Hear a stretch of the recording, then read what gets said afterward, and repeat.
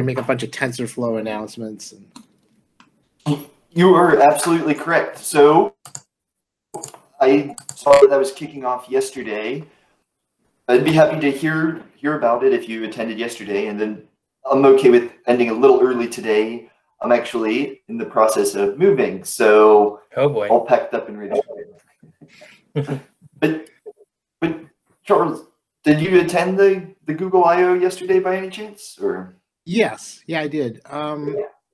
You know, they showed off their quantum computer lab, and they're working on like this conversational AI where you can converse with objects. Like they had a conversation with a paper airplane and with the planet Pluto and stuff. It was pretty cool. It was interesting stuff. I don't know what I'd ask a paper airplane. And you said today they're doing stuff with TensorFlow. I didn't realize Google was behind TensorFlow. Have you used any machine learning libraries before or anything like that? Yeah, I use TensorFlow all the time. So they're also, I know they made some Firebase announcements yesterday, but after like 3 hours of conference, I can't remember exactly what they were. They are doing some Firebase presentations today or tomorrow, I think. So I'll have to check in maybe after the fact, but yeah, I would love to hear about some of the work you're doing with TensorFlow sometime, because it looks like there's good uses, but I've never pinpointed down a particularly good use, but I haven't tried, so. I did a project that located trees for like for carbon offset, for an application that like helped you calculate carbon offsets. And then I did one with that detected like fire extinguishers and AEDs and stairwells for like for helping people find exits or emergency equipment during some sort of emergency in high-rise buildings. Oh, that sounds really interesting. Yeah, that was a cool project. Yeah. Is that something that, so I didn't know if are you more like freelance with your projects, or do you work directly for a company? I'm a freelancer. That's cool. So you get to see a lot of different cool things coming your way. Yeah. Let's see. And then how about you, Paul? I heard from you a little bit this past week, and so it sounded like you were maybe making some progress. Yeah. So thanks for that. I appreciate kind of directing me a little bit there on where to look. So I took about 4 different data sets. I took about 30 or 40,000 records out of each of those. And then I just threw, with my subsets, I just threw those into Access, joined the tables together per the joins that you were talking about. And Charles, sorry, just to fill you in. So I was looking at some of the products to get familiar with the different types of product categories. Actually, I could probably share my screen. Let's see.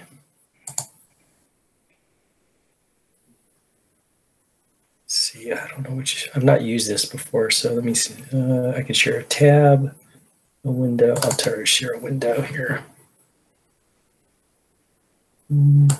Here. Don't know if you can see this. Let me know if you can see this. Okay, yeah. Okay, so very simple. I just thought it would be much quicker if I just took my subsets into Access. And so what I was doing was just, and this is per Keegan, was tying the sales items to inventories and then inventory types, because what I'm interested in looking at is just to get familiar with the different types of products, so I could potentially do my market basket analysis on the different sales products. So I joined those together, and I don't know if you guys use Access much. I don't use it very often, but I just thought this would be a quick and easy way to do some things. just exploratory type stuff. So you can, once you tie your tables together, you can drag any of the fields down into this screen on the bottom. And then you can just essentially run the result and look at the resulting data set. And so here I've got, I just pulled in sales item ID and name. And then here I've got the intermediate product type, I guess. And then I've got the actual inventory name. So one of the things that I've noticed on here, at least for the work that I wouldn't mind doing, is intermediate type is obviously very high level. And then you've got these kind of inventory names. But I think these inventory names could actually be subgrouped. So if I have something called CBD capsules times 30, there might be in here CBD capsules times 60, which really doesn't, it may be too granular. So maybe there's some other, maybe just CBD capsules, right? So I think there might be some subsetting that I might be able to do that would make my analysis a little more meaningful, to where it's not so granular. So if, as we were talking about last time with market basket analysis, if you buy peanut butter and jelly, you might buy bread. That's kind of the idea. Well, you don't necessarily want to know if you're buying Jif peanut butter or Skippy peanut butter, or that may be of interest to somebody. But I think for what I want to do, that may be too granular. So for CBD capsules times 30 and CBD capsules times 60, that's probably too granular for what I'm looking at. So I may end up subsetting these into different groups based on what I see here for part of the analysis. But so that's kind of what I was doing, just as a quick and dirty way of just to get familiar with what's there. And I want to continue building out the tables, pulling them in, taking a sample, and then just pulling into and start creating this kind of primary key map that I could give you guys, and actually give you a whole copy of this if you're interested in it.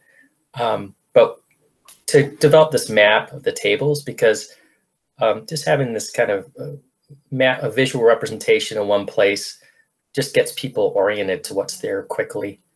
And I know that, I'm a visual person, so if I see something like this, it's going to stick with me a lot longer if I try to look at a bunch of different code samples and see where all the relationships are. But another thing, I was going to ask both of you this question. With the work that you've done with this data in the past, have you considered maybe taking those large tables and uploading them to like something like Amazon Web Services or something like that, to where you could actually do your Python development work on your desktop, but then tie into the data from a cloud provider?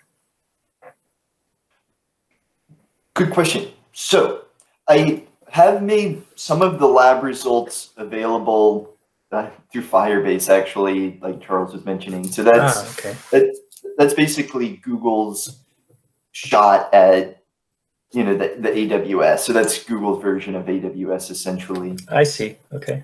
So I think it's possible for some of the smaller data sets, and that would be awesome. Some of the larger ones, like sales, I think it just may be too costly to put them in the cloud. Mm-hmm. So I've got a friend, David Busby, who runs a company, OpenTHC, and essentially, we've got a new member, but hold on, but essentially what he does is he just stores all the data on his computer and just runs it as an SQL for SQL access. And, okay. Hello, Ivan. Welcome to the Cannabis Data Science meetup group.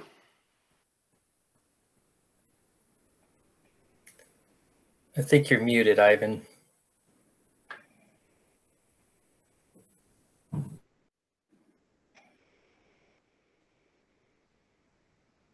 Well, Ivan, we're talking about some Leaf data sets and how to access it. So essentially, I can point you in the direction of it, but David's tried to make some of the data sort of accessible through SQL queries. So mostly like aggregation queries, like totals by day. Am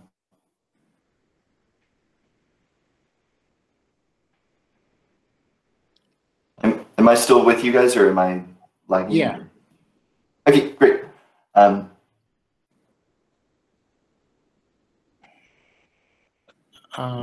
Yeah, I mean, I thought of like putting it on like a local MySQL database or some other open database locally, but yeah, all those cloud services are spendy, and this is a lot of data. It looks like I may have lost Paul, but I can explain when he gets back. What was the second part of his question? There was the putting it on the cloud, but what was the first part of his question? Do you remember? Just wasn't it about like accessing it through like SQL or query database queries?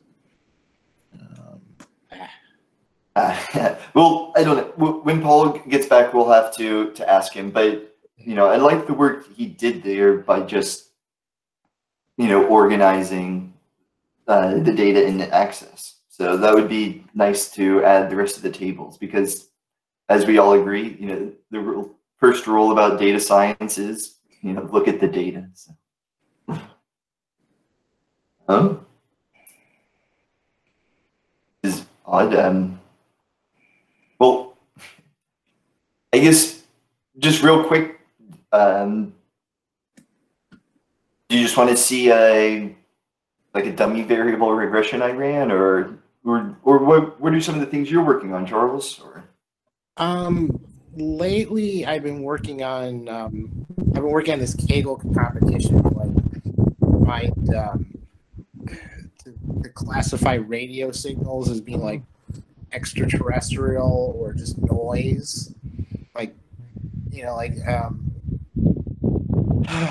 the example they use is like the Voyager, like the signals that they get from the Voyager, and like how to detect that from just like space noise. So I've been kind of spending the last week doing that. I haven't really worked on cannabis data science since last week, but I will get back into it. Although, what did you say you were working on this past week again? It's a Kaggle competition. They have it's to classify radio signals as like, and you try and figure out if it's just like space noise or if it's like if it's like a signal coming from a space probe or from extraterrestrials, or but they use like the Voyager, the example they give you example signals from Voyager and what they look like against space noise and how to filter that signal out. And so do you know all about the I'm spacing on the names, but all the tests for white noise, like the stationarity tests? Is that something that you know about, or no? I'm just kind of exploring it right now. I'm just trying to learn stuff. Well, for time series forecasting, like some of the forecasting I showed you, the ARIMA and the VAR models. Mm-hmm. If you're really doing that rigorously, before you start forecasting, you essentially want to make sure your series is what they call stationary. So it's essentially white noise. So there's no apparent trends or cyclical behavior or anything like that. So typically, when you get the data set and you're going to forecast it, you'd often maybe take the natural log and maybe even the first difference to get it into growth rates. And the whole point of that is to take, when you look at most series, right, they're just this trend. So that can, bias your forecasts. So what you do is you basically just difference it, maybe even a couple times. And that's why it's called ARIMA. That's the I, the integration, or the difference. And so basically what you're trying to do is you're trying to make the data look like white noise. because it's just a theoretical forecasting, and one of the assumptions is that you have white noise. So long story short, there's a whole bunch of statistical tests you can do to test if the data is white noise. And so that could be useful in your situation. Okay, thanks. Hi guys, sorry. My wife dropped her calculator on her surge detector that turned off our modem. So, or not our modem, but you know, our router. So bizarre. Well, anyway, sorry about that.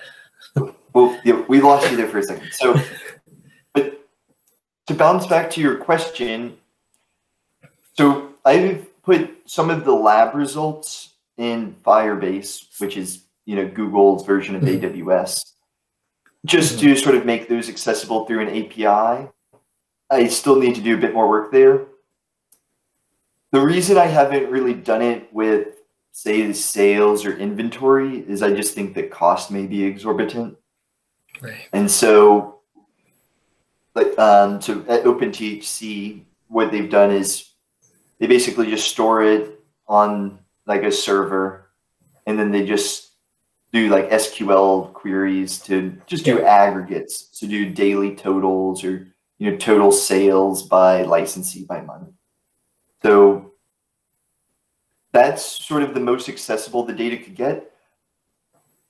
Honestly, I think there's potential if you thought of a, you know, a cost-effective way to store the data and to essentially serve it up through an API or some other means for people to consume it.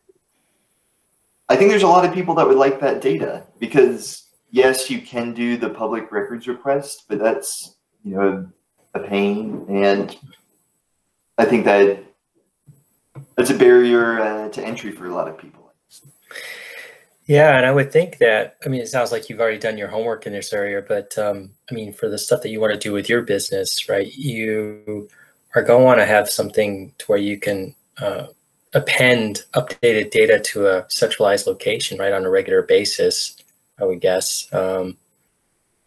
And yeah, I guess the key phrase there that you said is cost effective. So with the OpenTHC project, do they currently have all the data that you were able to procure? Is that loaded up into their database? Yes, essentially. So actually, David's the one who shared the data set with me. So they have it there. It's a work in development, so it may not always be like easily accessible, so to speak. But David's done some work to, you know, make it so you can just get like a JSON dump. I'm not 100% sure if I'll have to, after this call, I'll double check with David and actually share his contact information with you. Oh, thank you. Because that's essentially what he's done, is just put all this data on his server, and he's trying to make it accessible through an API. Okay. But like I said, I don't know the current state of things, but yeah, I know I could, like, for these 4 tables that you walked me through, I would, you know, in order to do the complete market basket analysis, I would have to be able to either take all those tables and put them in a location through, like, you know, Firebase or something. I may have to end up paying for it. I don't know. But I'll need to get the, I'll need to get the data somewhere altogether that I could query subsets or just make general queries against. But it sounds like, you know, if David is you know, agreeable to it, then maybe I could pull query data from his data set. Yes, so I'll get you in touch with him. You may have to kind of what's the phrase? I don't know, be the squeaky wheel or something. But, you know, just to kind of you just tell him, like, okay, you know, because he's his whole philosophy is you know, not to do a lot of development until there's like an actual need for it, right? So you don't want to be I wouldn't want to burden him with anything. Again, you know, however I can get the data for this project, for this school project in one place. I guess that's the main driver for me. And if it was temporary, I could set something up temporary. And if, but again, it comes down to the cost effectiveness of it. I definitely can't afford to stand the whole thing up for a bunch of people to bang against it. But, we'll see. Well, yeah, I'll get you in touch because, like I said, he's basically just serving it from like his box at his office, and I think he's just got it wired up essentially through an API. But, yeah, under the table kind of thing. Well, I think it's basically the type of thing where you basically just hit his URL with a .json and you'll get a huge data dump. I see. But I'll get you in touch with him because that's how I got a hold of a lot of the data myself. Okay. Well, thank you for that. Are you using Windows or Mac or Me? Linux? Or Windows. Yeah. Windows. Okay. You could use WAMP, which is Windows, Apache, MySQL, PHP. But you could run like a local WAMP server on your PC. You can even run it on like a laptop, and then have like an external drive and have MySQL database running. Just get some cheap external drive and put it on there. That's a good idea. Yeah, so do one large download of the data, put it on an external drive, and then you're saying run WAMP against that external drive? Yeah, or I mean, you could probably even use you could probably put an access database on that external drive.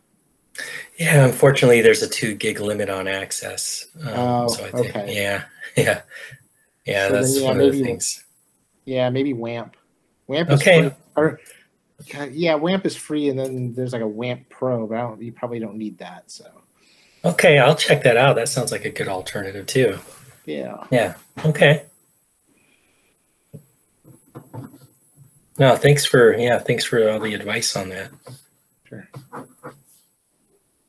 So, I guess, like, what type of? I'm just wondering, like, so what would like an example query be, just so I can start thinking about, like, how you need to approach the data. Yeah, I mean, just this initial foray into the access database. I mean, really, it's just a very simple, straightforward selects, certain fields from, and then joining on the 4 tables on the primary keys. So very straightforward, simple query. And that's really it. I think I'm definitely going to have to, like I say, break down those or create some subcategories of products and create a lookup table. But really, it's the query would be very straightforward, very simple.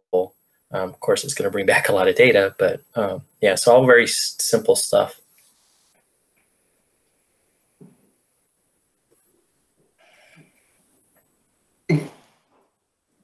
Question, I guess with the market basket analysis, like, what's like the measure? So, is it like the proportion of items they bought? We were talking about that last time. Let me see if I can find something real quick to share with you guys online, and maybe I can talk through it real quick. Well, I got to run. I'll see you guys next week. Oh, yeah, Charles, definitely enjoy the I/O conference. Tell me what's new with TensorFlow, because I think there's some good uses for it that I'm missing out on. So I would love to get filled in by uses. Okay, cool. All right, see ya. See you, Charles. See you, Charles. Hey, Keith, I'm just going to look something up. Yeah, sure thing. Maybe I can run you through some of this very simple stuff, and but simple sometimes can be good. So that's actually analytics is like that's one of our philosophies is simple is better than complex. So. Absolutely. Maybe this will help. I might have to jump around on a bunch of stuff, but let me share this with you. Where are we here? Where is the meetup? Here we go.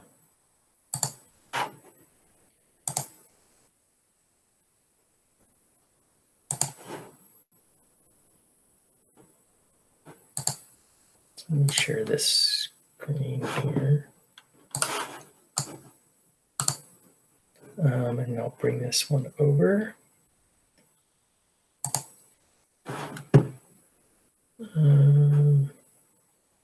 Okay, so This you? This looks fun. Yeah, I was hang gliding. Yeah, get a good thrill for that for sure. Yeah, no, I have an aviation background, so I've always been interested in that kind of stuff. Cool. I just pulled this up. It's just so happened to come up here, but let's see, what would be a good way to just start off with this here maybe. So with all the different combinations of products that you could have, you have, this is the left-hand side and right-hand side, or what's called an antecedent and a consequent. And so when you have these antecedents and consequences, you come up with these association rules. So here you got ice cream and soda. You can also have a right-hand side rule that has more than just soda in it. It could have several different things. So you say, what's the relationship between ice cream and this group of products, right? So you can get that relationship as well. But the most simplistic measure is what you're talking about. It's called support, and it's just proportionality. So how of all the combinations you can have through the entire product set, what proportion of this rule, this one at the top, appears in the entire possible set of combinations? So here our support is 0.07%, okay? And this is not unusual because there's so many different permutations of the association rules. You do get these small percentages, but that's normal. So here you can just say that support is like popularity. So this ice cream and soda is a pretty popular combination. I'm going to go over here to lift. And then I forgot the calculation. Maybe it's in here, but there's another measurement called lift. And lift is really, you can think of it as the strength of association between these two elements in the rule. What's the strength of association between ice cream and soda? So really, if you think of this as a two-dimensional plot where you have support on your y-axis, lift on your x-axis, what you want is a product that has high support, in other words, very popular, and the association between those two items in your rule set is also very strong. So you're looking for, in an XY axis, you're looking for those data points in the upper right-hand quadrant. So they're popular and there's a strong association. Those are the two main metrics that I would be using. And I forgot what the confidence is for. And yeah, go ahead. Can you see what lift was for again? What's that capturing? Lift is like the strength of association between the items in the rule set. So ice cream and soda are strongly associated. So you want a rule that is high in support, which is very popular, but has high lift as well. The association of the rules are very strong. So you can count on that as a very popular, strong rule. And that's, if you get several of these different rules together, you can start thinking about product placement, right? Ice cream and soda. So exactly. So you could have high lift but low support. So you could have just a couple people get topicals and capsules together every time, but there's only like a small number of people that do that. So that would be high lift but low support. Yeah, and what you find is you get a situation where in your XY axis, in the upper right-hand quadrant is where you want the association to be. But what typically happens is hardly anything is up in the upper right-hand quadrant is almost always empty. And you get kind of this trade-off between support and lift. And so there's a lot of human decision making that has to go into this. Obviously you have to bring a lot of sales context into it, right? Your subject matter expertise of the market, and utilize this information based on, let's say, your circumstances. So let's say we shared this information with somebody that's running a store, and you share their metrics for their particular store, and you can say, look, there's a lot of customers that are buying these products together. Why not change your arrangement in the store to where you're placing them side by side? Or maybe you see a relationship that has very strong lift. They're highly associated with each other, but they're not very popular. They don't have as much support. But maybe if you take those two items and display them next to each other, you may actually influence their popularity. So there's a lot of marketing kind of decisions that you could make out of this. You could change the arrangement of a store layout. You could actually have promotional coupons or whatever, sales of the week or month, or all kinds of different ideas that you could implement within a shopping setting. And this has been around for a very long time. And there's other variants of this approach, but I thought, well, gosh, this is a new data set, and there might be some opportunities. I mean, if you said you were talking about producing white papers and things like this, but from a Cannalytics perspective, maybe this is a service that you could offer to some of your customers, or maybe there's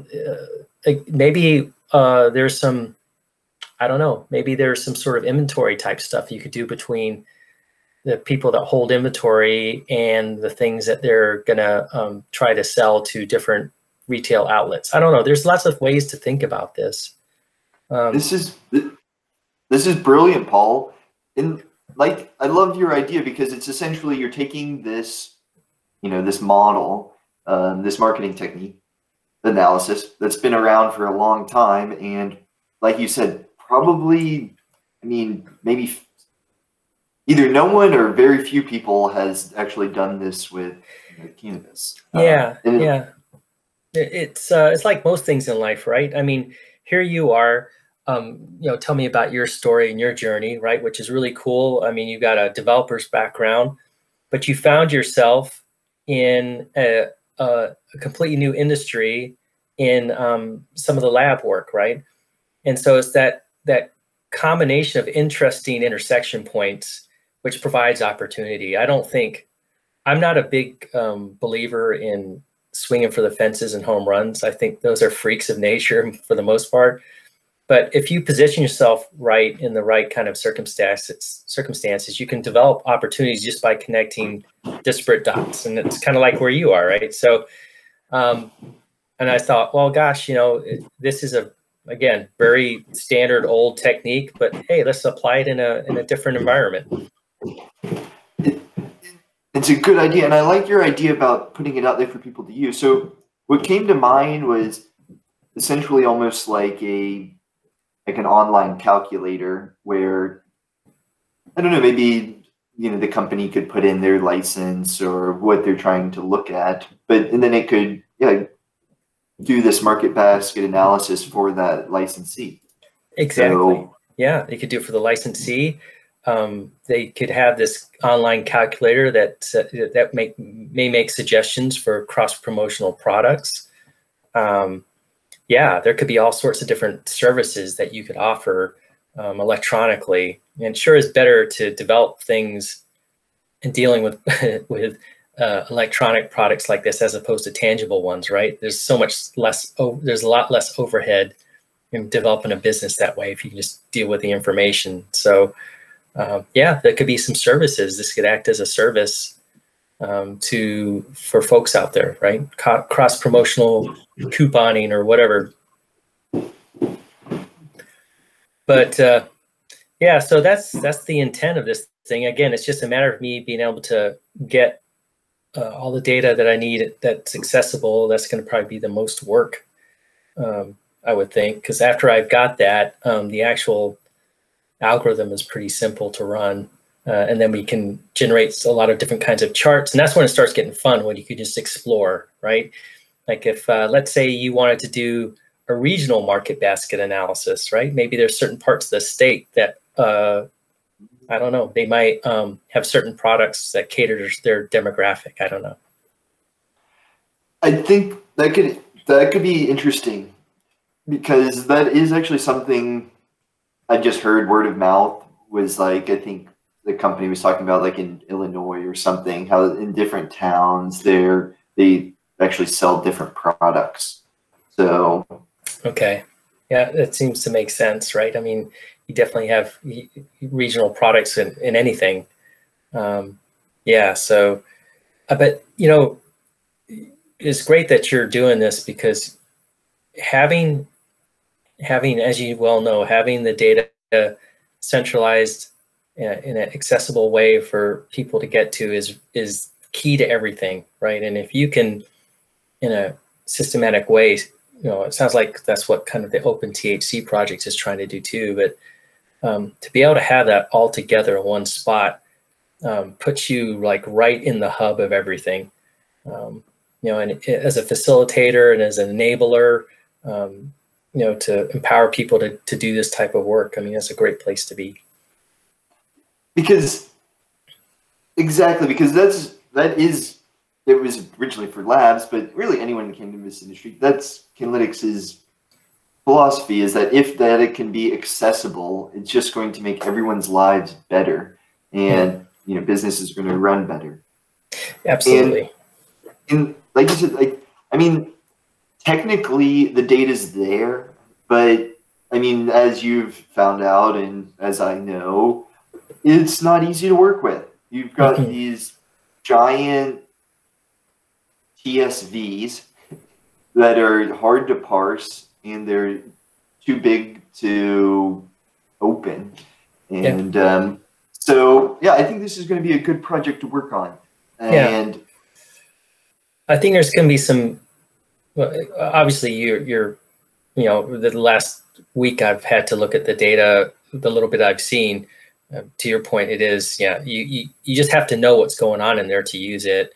The only way to do that is to suffer the slings and arrows or map it out, you know, and then and share that with people. But yeah, no, it's such an interesting space. That what's so exciting about it is, and kudos to you, is that to get in there, you know, as early as you can and be some of the first people in there, because that's where the low hanging fruit is. And this is an example of low hanging fruit, in my opinion, right? Yes. It's something that we can do pretty easily after we get to the data. It's pretty easily, and start playing around with results. And once we get this set up, you could do the same thing.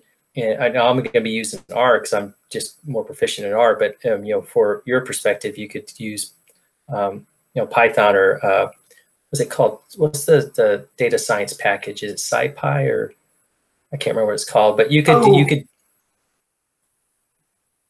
Yeah, there's a couple stats models, but I'm a big fan of its, you know, your weapon of choice. So yeah, exactly. Yeah, so I mean, you could do the equivalent thing of what I'm trying to do, if just by, you know, using some simple Python models, and get the same results and play around with it, and maybe make those results, like you're saying, you know, or make it accessible through an API where people can just run some inputs and get some outputs. That might be the beginning of you know, this is an exploratory experience, right? It's just trying to figure out how to get to the data, what we can pull out of the data, and whatever you learn from it, you know, that kind of inform you on directions you want to take as well. I think it's worth pursuing, because the data's there, everybody wants it, and it's just slightly out of reach of everybody. And then it's the amount of work you have to put into what you've already done, right? Is, you know, through your API calls and through the dictionary object that you sent me, where you see those relationships. That's the key. Those relationships of how everything's tied together. That's the key, and it takes a lot of work to untangle that and create that comprehensive picture. And that's the barrier to entry. Well, I can help there, because it just took a lot of banging my head against the wall because so this was, I approached it from the lab results, and so we had all these lab results that needed to be posted, and then like, unhappy clients that are saying, well, where are our lab results? So right. But it's just a lot there, but like I said, there's a couple like key fields that kind of connect everything together. So, if you know what you're looking for, it's not that overwhelming. So, yeah, I think it's worth putting together because, like you said, I mean, just retailers alone would just have so much value. Plus, you've got cultivators, processors, the labs, Right. Independent researchers, the government body. Yeah, and there's one. Sorry to interrupt you, but there's my last class, which was on optimization.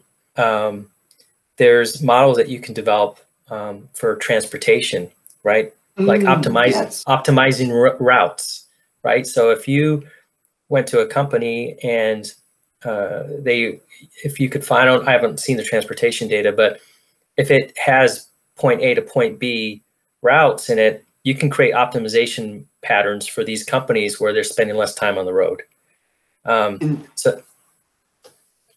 In fact, that's one of the most interesting, that's one of the areas that I find the most interesting. So when I worked at the laboratory, maybe a quarter of it was posting the lab results, 3/4 of it was dealing with inventory transfers. So that's primarily we were receiving them. And so, like you said, it's a scheduling problem. So it's a scheduling problem, yes. So at labs, they send out couriers. So you'd send out 2 or 3 couriers, and they do, I don't know, 3 to 10 stops a piece. Like you said, you can model all of that. So you can do, there's the traveling salesman problem with one driver. And then the vehicle routing problem, which is multiple drivers. And I think that's actually like a classic optimization problem because I don't think it's obviously not close-ended. And you often have to just do a brute force approach where you just calculate the distance between all the routes. Yeah, some of the things that we're using, and we covered this stuff so fast in class that I just barely got through it with the skin of my teeth, but we were using like genetic algorithms to kind of hone in on some of the most likely answers. And we actually went over the traveling salesman problem several times, so yeah. And maybe that's not such a great example because you can buy off-the-shelf software for scheduling, but again, that you could still offer that as a service, and based on your experience, it sounds like it's a legit problem. So, but you have to remind yourself, you don't have access to Amazon's data. You don't have access to the UPS's data where they're zipping all over the place. But here we actually have time-stamped transfers. They have the route. So you have point A, point B. We left at time A. Well, it's estimated. We left at time A, estimated arrival at time B. So, I mean, there's just interesting, like you said, there's low-hanging fruit. So you can just do summary statistics, like how many miles were driven. Yeah. Like that would be just an interesting data point. So how many. And then you can just estimate, how much gas they're spending, or who knows. But there are transportation companies, and so I don't know the particular questions to ask off the top of my head, but I think it's yet another case where you've got a unique data set that you just don't find in other industries, and yeah, I mean, to your point, to your point with the traveling salesman stuff and the miles driven summary statistics, I'm sure there's probably insurance companies would like to know that, who are insuring these transporters, right? They may want to know more, have more detailed information about that. There's so many ways that, I mean, I may be overly optimistic. I'm an optimistic person by nature, but I mean, just be ready, because looking from the outside view and for the short time that I've known you, it seems like there's going to be a lot of opportunities coming your way. And you're probably going to have to figure out how to spend your time on the most important ones. But yeah, no, there's tons of opportunity here. And I know there's other people that are jumping into this, well, other people, other companies. I mean, I've what was the name of that analytics company? There's several of them, but there's one that stood out to me. And if I heard their name, I remember it. But the two big ones are like New Frontier Data and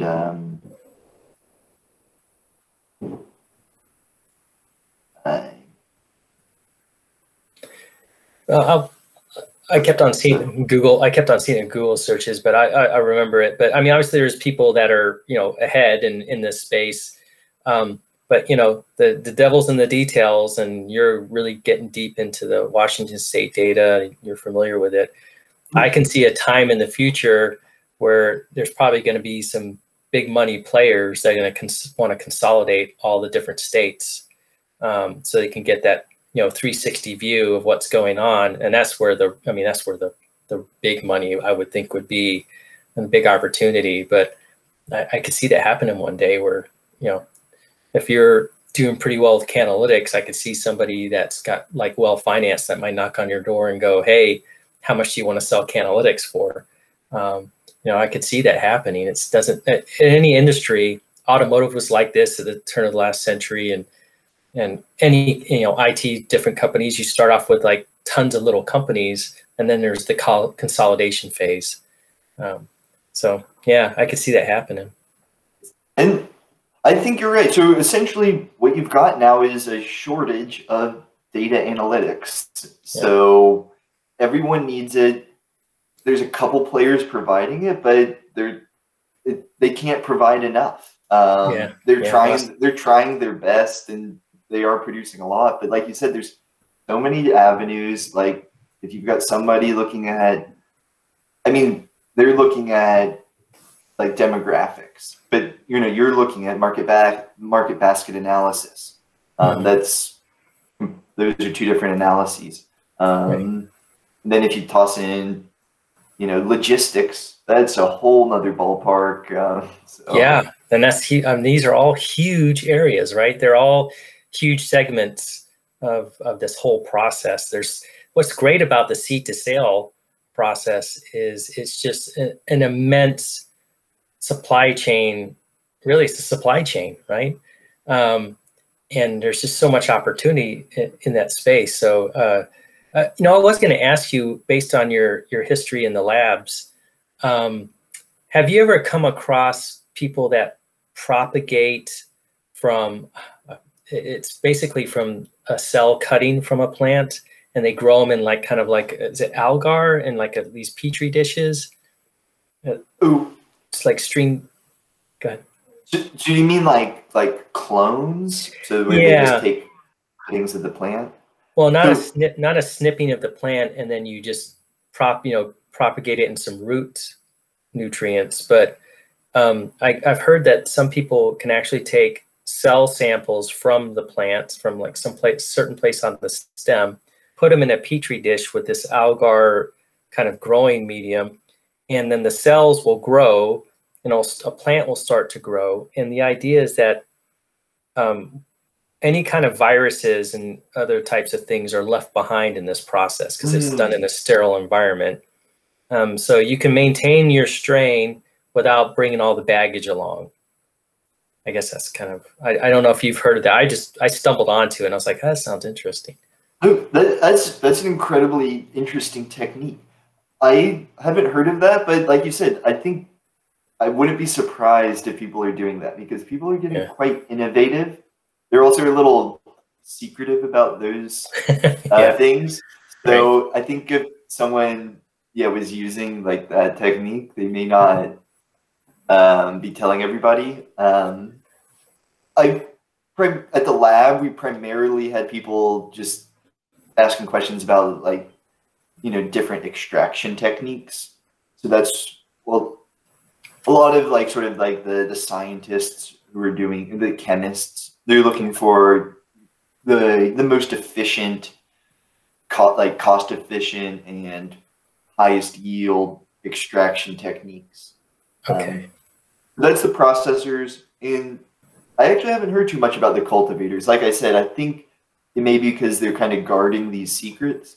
Yeah. Because from what I've heard, it's like growing knowledge is actually kind of rare. So you have a lot of people kind of seeking like a head grower, like a head cultivator.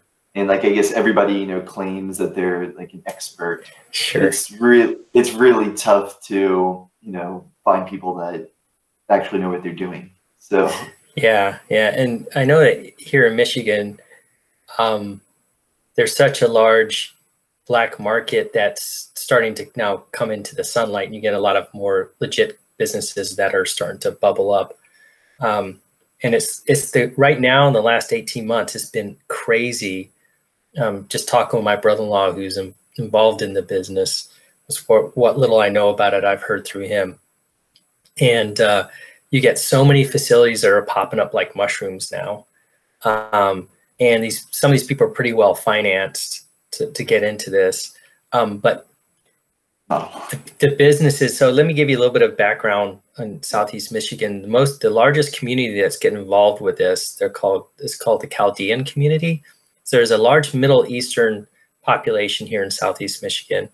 Like, for example, my wife is Jordanian, right? So there's a lot of people from the Middle East here. They came to work in the automotive industry. And what's happened is, in following generations, they're more of like a merchant class of people, where they have a lot of restaurants, gas stations, this sort of thing. So a lot of these folks are well financed, have their own businesses, and saw this as an opportunity to jump in. So the Chaldean community owns the vast majority of the operations in Southeast Michigan. But here's the thing. They don't have the level of sophistication of the things that you and I are talking about. They would have no idea about this type of thing. And as these businesses become more and more mainstream and legit businesses, which that's where it's all going, there's going to be, for the things that you're talking about, like making things easier for people with compliance, there's going to be a lot of opportunity, I think. And you probably you've already experienced it with based on what you've told me. So that's happening here. It's going to happen everywhere, right? So it's just a matter of, again, low-hanging fruit, which things seem to be the most important. Exactly, because like you said, there's entrepreneurs, business owners, they're trying to set up shop, and they need people that they have a bit of experience and they have some knowledge to share. Just your knowledge on your lab expertise. I bet you could probably hang a shingle out and and people in Southeast Michigan would want to consult with you. I guarantee it. So go ahead. What would they want to consult about, do you think? I think the most basic question: how do I pass the test? Right? What things should I be looking for? How do I set up my operation to where I can get my certifications done? I mean, that's the most basic question, right? So, and you could advise them on, well, I have this 5-step plan or whatever it is, right? Based on your experience, these are the things that people mostly do not pass on, and the reasons why. That you could, for an hour consultation, you could charge $1,000 or something, right? It wouldn't be unusual to charge those types of fees. I don't think, because these people, a lot of these people have the money to do that. So, so just think about it. I mean, it might be another revenue stream for you or something. And if I could help you, I'll let you know. I could talk to my brother-in-law and put it out there that there's a lab expert that I know, and if if anybody, anybody's looking for consultation for specific questions, he's a good person to talk to. Definitely. I could definitely help out. So those are some of the things I know about. I've seen my fair share of failures. I know the pain points of the producers and processors, and, and generally can help just make things go a little easier. And then the sugar on top is you could also back it up with data, because you could actually look at, say, Washington data and actually show them, okay, these are the failure rates in Washington. Maybe these are the failure rates in California. This is about what you can expect. Or right, and you could say these are the failure rates, and these are the reasons why they did fail, and this is what you could do to mitigate those risks. Really, yeah, a total consulting gig. Yeah. Oh, that's brilliant, Paul. You've got a lot of ideas. A lot of great ideas. Well, I mean, you just you're in the right spot, man. I mean, it's a good spot to be in, I think. But yeah, I mean, I'll talk to my brother-in-law and feel him out, what the demand would be for something like this, and then next time we'll talk, I'll just kind of hit you up, or I'll just send you a note or whatever, to find out if it seems like it would be a viable thing. And then you could say, well, if something I want to do, what kind of evidence presentations, other kinds of things that I could use as consulting information. And maybe you could do a test run. You could do a test run with my brother-in-law or something and say, if you're trying to get, I mean, then it's a no harm, no foul, and you can fumble your way through it and totally bomb it. It won't matter. You're just learning. So, and he'd be learning. Okay. That could be a good experience, because I could hear what questions he has to ask, and do my best to answer. Yeah, exactly. So maybe that's something we could do, just to, we should do that. Even if it was a totally informal and I got you guys together just to chat for half an hour, you would learn about the Southeast Michigan market. And he would learn from you on things that he could do from, so he's got what do you call it? A caregiver grow operation is what he's got. And I know he wants to grow and literally grow his operation and get some licensing. But in order to do that, he's got to learn about how to get, passed from the state. So it could be a mutually beneficial thing. So that's something to think about. Definitely. I'm all aboard, because that's what I'm here to do, is help and share my knowledge with other people in the industry, and so that they can run their businesses better. So I'm all absolutely aboard. And don't forget, if these different areas start to become promising for you, make sure you get paid for it. Definitely. That's the first step. So. Yes, yeah, exactly. So, but anyway, all right, I'm gonna have to probably bolt here. Yes, I've got a full day ahead. So thank you, Paul. Yeah. Awesome ideas. Yeah. It's always awesome talking with you, and I'll stay in touch, because I think what you've lined out in Michigan is promising, and we've got a lot of promising work ahead with this data set. And it sounds right. It sounds really fun. I'm looking forward to it, and good luck with your move today. Definitely, Paul. Thank you, and all right, have an awesome day. I'll talk to you later, Keegan. Take care. Bye-bye. You too. Bye.